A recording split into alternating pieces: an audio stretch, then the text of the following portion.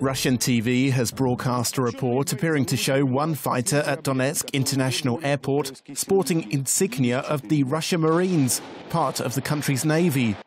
The footage shown on state-controlled Rossiya and analysed by internet news provider Lenta Novostiy could damage Kremlin denials that regular troops are fighting alongside militants in East Ukraine. The footage was purportedly shot on January the 15th, during an offensive by insurgents attempting to dislodge Ukrainian troops from the complex. Hundreds of Russian soldiers have been killed and many more wounded in 3 days of recent fighting in East Ukraine, according to human rights activist Lenta Novostiy.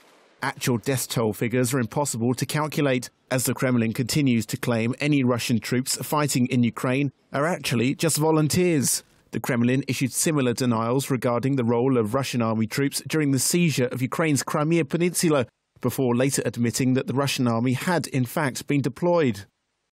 The presence of Russian army troops in Ukraine has been highlighted by international human rights groups including Amnesty International, as well as Western journalists, NATO and US and EU leaders.